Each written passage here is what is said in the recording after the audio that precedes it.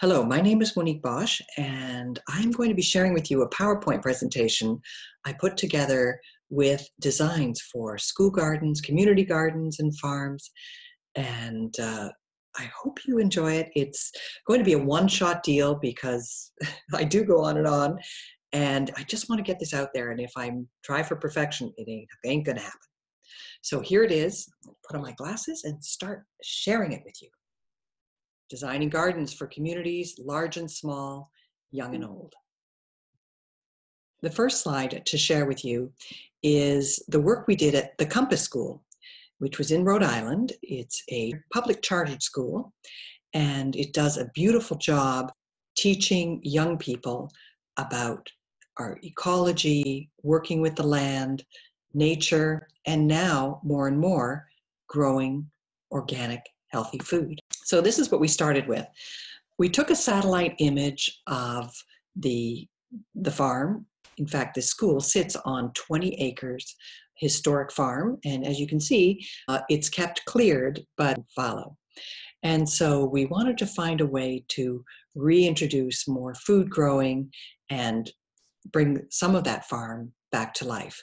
So the image on the right shows you the work we did with the design. And you can see here we focused on one particular area. And on the very right, that is the large historic barn. And then there's what we'll call the shed on the left of that. The space in between, we figured, was the perfect spot to design a garden. So we came up with this design, a lot of raised beds, and we felt it was really going to be a wonderful central focus right in the middle of the campus. Of course, then we did a soil test and found out that the lead levels were off the charts. The reason for that? This barn used to have a number of antique tractors parked in front. And of course, that's where they would fill them with, at that time, leaded gasoline. And so we quickly had to change our plan. That shows you how important it is to do a soil test. So now we're keeping that area beautifully clean, as you can see, and we moved the garden to along the road. And this had a number of actually beneficial factors. Number one, it was much more visible to people coming by. And so that became an outreach garden, which is supporting school gardens throughout the area, and is running an internship in the summer, as well as a summer camp for children. Of course, we also ran into a shade problem. These are some white pine that were taking a lot of the sun. So we cut them off and turned them into the bases of tables.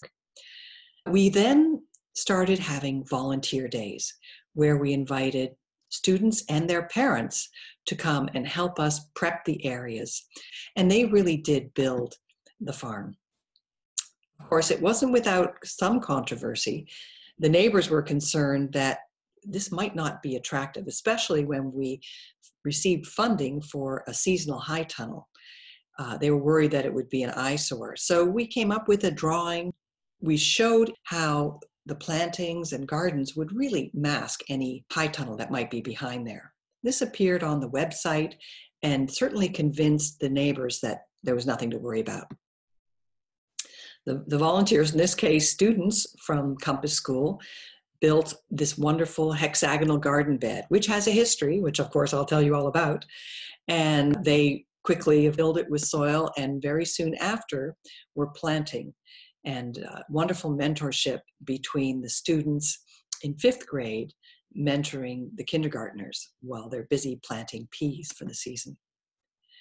The actual hexagonal garden shape came about a while before that. In this case, I did want to share with you, these are 31 hexagonal garden beds that were built by volunteers. A wonderful nonprofit organization came, all high school students, and helped build, and of course they're called Build On. This is in Bridgeport, Connecticut, and this is at our urban farm, which of course I'll also tell you all about. But I wanted to share with you how this hexagonal garden bed design really took off. Each one of these garden beds went into a daycare center in people's homes throughout the city. So very proud day for all the members of Build On. This is actually where the hexagonal shape came to be. This is Discovery School. You can see here now it's time for harvesting. So the interns had a wonderful idea. This is a science-based school, Discovery School, so they came up with the concept of molecular shaped garden beds. And that's how this hexagonal garden shape came to be. Here we're moving on. This is the senior center in Westport, and they wanted to build a garden. So we were scrummaging around and found the most beautiful Belgian blocks in the woods. So we took these building blocks and created these raised beds. It's really easy to access, and as you can see, the seniors have been loving this garden. Every year it gets better and better and more beautiful. Here's another community garden we did, again for Bridgeport, and this was very simple, just to give you an idea of how sometimes I'll take one sheet of paper and figure it out, do a simple drawing, figure out how much wood we would need. You can see the results, and you say, wow, it's so spread out, there's all this room. Well, the reason for that was we wanted to keep it open so that it was very accessible. Right nearby are a number of Asian restaurants, and we were hoping that they would utilize these garden beds for their restaurants, but we weren't sure, and they were very quickly utilized and appreciated, and now there are more garden beds, and it's really taken off. Here is the Bridgeport Public Library. So they wanted us to come up with a small garden that would be suitable for children. Here's what we came up with. We modeled it after the Michelle Obama garden that she had just put in the White House. And it has been a wonderful garden for a number of people who have really appreciated this very central location to grow food for the community. This is another site, Marina Village, and you can see it was just a bare plot of land, but not for long. We extended these garden beds because it was so well utilized, and there was already a waiting list after half a year. So we came back, and you can see the back area we also filled with these garden beds. The young man on the left helped us build these gardens. It was in his neighborhood.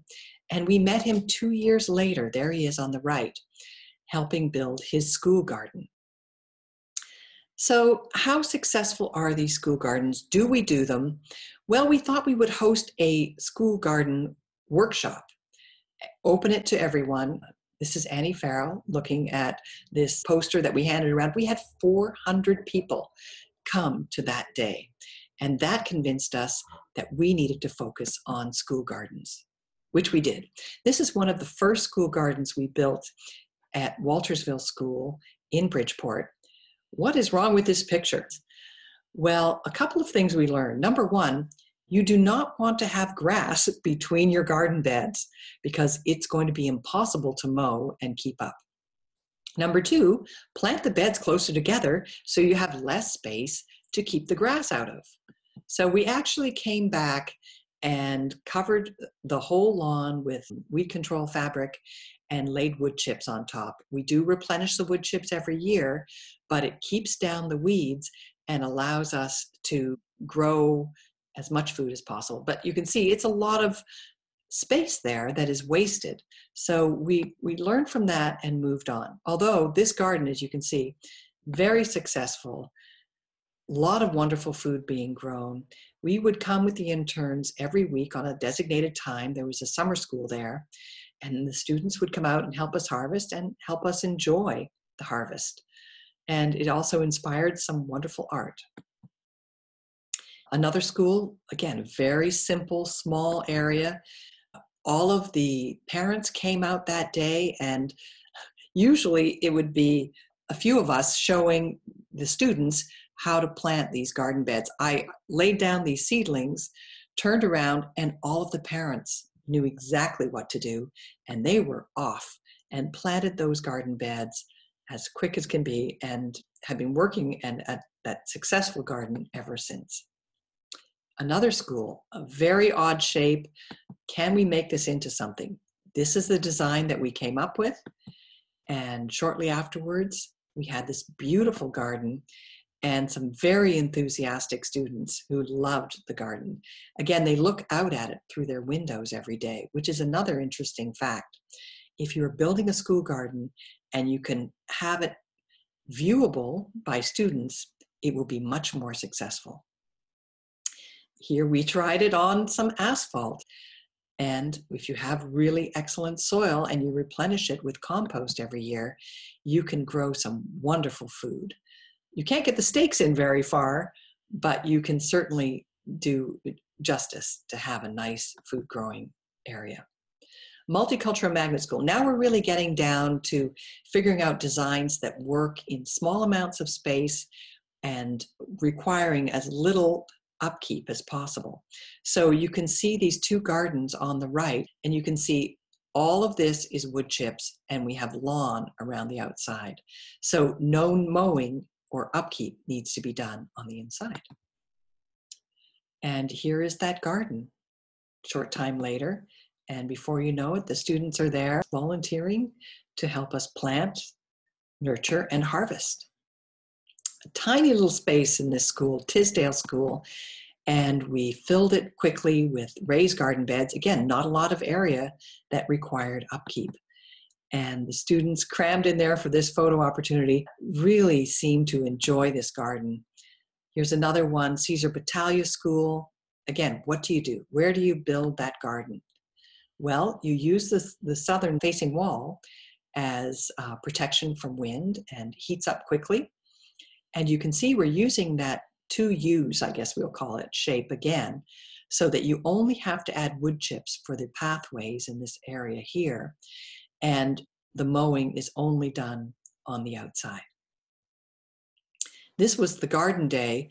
Most of the time we managed to build the entire garden in one day. This is actually the principal of the school who was having if I may, field day making that garden happen. This is another build in a day garden. This is at Curiel School. And we had so many volunteers that day, and all different ages came out, filled the garden bed, and here we are 5 weeks later harvesting lettuce for what became to be an annual salad day, which of course the students totally loved. And here we are in the cafeteria, the interns working with the students to make these wonderful salads for everyone in the school. So who's doing all this work, you might ask? We have interns working with us, and they've been working with us since we started building school gardens in 2010. And here you can see them. They maintain the 25 school gardens in Bridgeport. They teach the students everything from worm composting to seed starting. Which brings me to this. It was an abandoned strip mall for 25 years. It sat idle with this fence around it. We came up with this design, 132 by 4 foot raised beds. You can see the one on the left was the first, and then on the right, we looked at the slopes and decided to change the direction of some of the garden beds. We designed garden beds where we knew the greenhouse was going to go. In this case, we're calling it Seasonal High Tunnel. Also funded by USDA NRCS. And everything else pretty much stayed the same. So we had a wonderful groundbreaking, October 20th, 2012, and we had a wonderful group of people coming out. We had already put up this shed, designed it, ordered it, and they built it in one day. That was Post Woodworking out of New Hampshire. And soon afterwards, we organized field days. This is one that we did. We had 100 students there that day. This is our volunteer chef, Chef Charlton, who came and taught the students how to make stone soup. And we set up 8 stations, which the interns ran. So we had everything from measuring sugar content in food, which scared a lot of students when they found out how much sugar was in their yogurt or chocolate milk or worse, Coca-Cola. We also explored the different plants and had students try various herbs and things to eat. Very popular, the wash station, and of course, the wonderful harvest at the end of it. Again, it was all about community, and we certainly did build community. And this really became, you can see the bread basket there, it became the hub supporting all of the school gardens around the city. That star is the nutrition center. And the nutrition center there, thanks to Maura O'Malley, agreed to buy all food that we grew at the farm and serve it in school cafeterias. We also had a number of support days. These are teachers from the surrounding schools that came, and here we are in that beautiful shed, and we would work with teachers on using their school garden in the curriculum.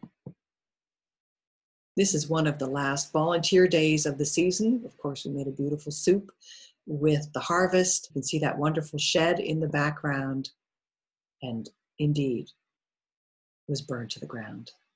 Arson. So it was heartbreaking, to say the least. No one was injured. It was empty because it was before the season started. But there's curtains that one of the interns had made. It did bring the community together. This is 1 week later.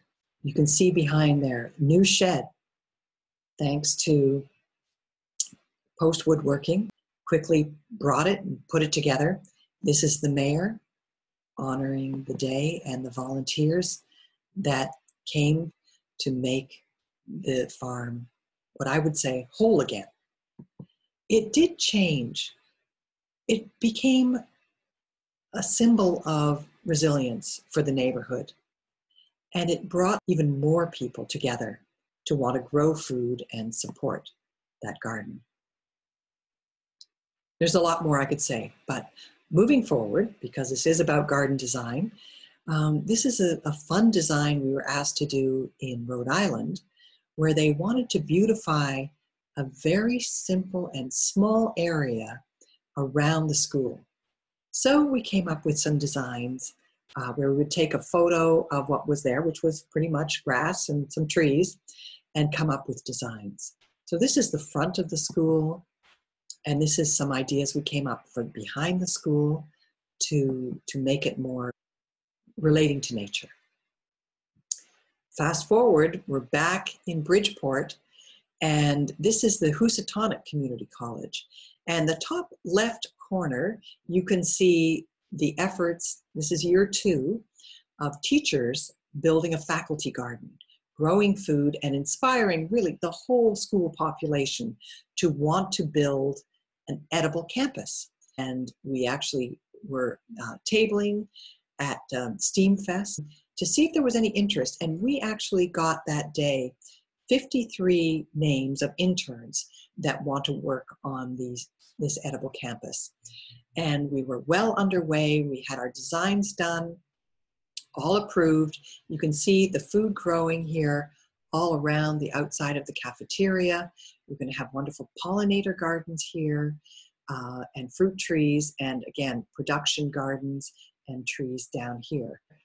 I became really excited by incorporating permaculture design. This is a slope going down, so these are all beds built on contour to catch the rainwater as it's flowing down.